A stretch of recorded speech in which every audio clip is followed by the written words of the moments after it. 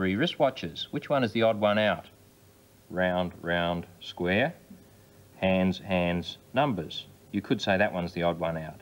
You could also say that this one is the odd one out because these two, although they don't look it, are very similar in the way they work. Let me show you. I'll turn this one upside down and we'll take the back off and see what we can see.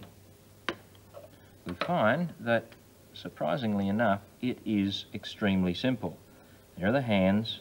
I lift that out and we find that the working parts consist of just a battery which provides electricity, which goes to a tiny little crystal of quartz underneath there, which vibrates very rapidly and at a very steady pace. That in turn drives the mechanism which turns the hands. It's a quartz watch, very accurate and quite cheap.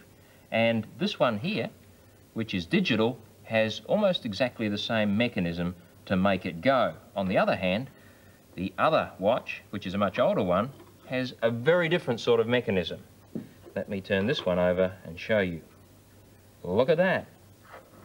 Lots and lots of moving parts, all jammed together very tightly. And when I wind it up, that actually tightens a spring, and we see lots of little cogwheels moving around. When we let it go, the spring underneath there is actually unwinding very slowly and driving cogwheels and springs and all sorts of things to make the watch go to turn the hands.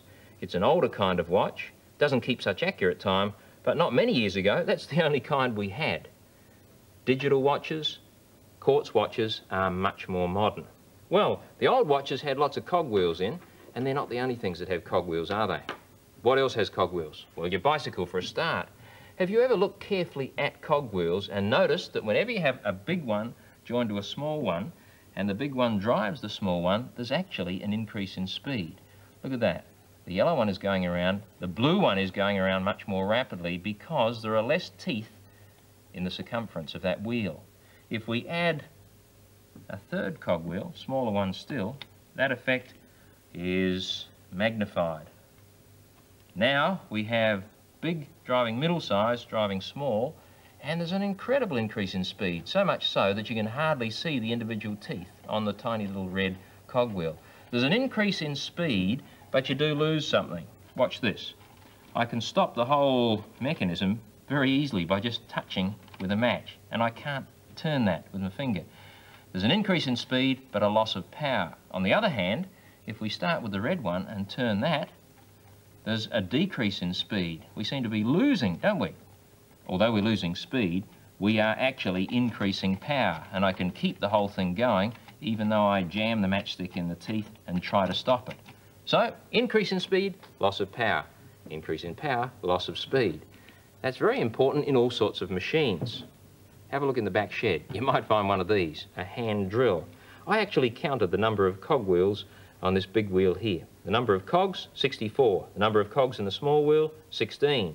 So when the big wheel goes around once, the little one goes around 4 times. You can see that effect if I put something on the little one. That's the part where the drill bit goes in. And now when I turn the handle around once, that'll go around 1, 2, 3, 4 times. I can turn the handle fairly rapidly. However rapidly I turn that, the drill bit will turn around 4 times that speed. Fast enough, in fact, to drill through wood. And you'll find cogwheels in all sorts of other places as well. For example, if you have a music box at home, plays music, the dancer turns, but if you have a look underneath, you'll find that that's all driven by a clockwork motor. And here you get big wheel driving small wheel, big wheel driving small wheel again to drive the drum to make the music, and that drum is moving more rapidly than the spring is unwinding. And the little dancing lady has another big wheel to small wheel cogwheel mechanism to make her move even more rapidly. Same thing happens with clockwork toys. Wind them up and let them go, and they usually move quite rapidly. They move rapidly because they have inside them a spring and cogwheels. Can you guess what sort of mechanism we have with those cogwheels? Yes, you're absolutely right. When we wind the spring is attached to a big cogwheel which drives a small one, big to small, big to small, big to small. It happens 3 times. So you get an incredible increase in speed at which the axle and wheel rotates. Well, you know that there are cogwheels in your bike. You know there are cogwheels in clocks and old-fashioned watches. See how many other places you can find cogwheels this week.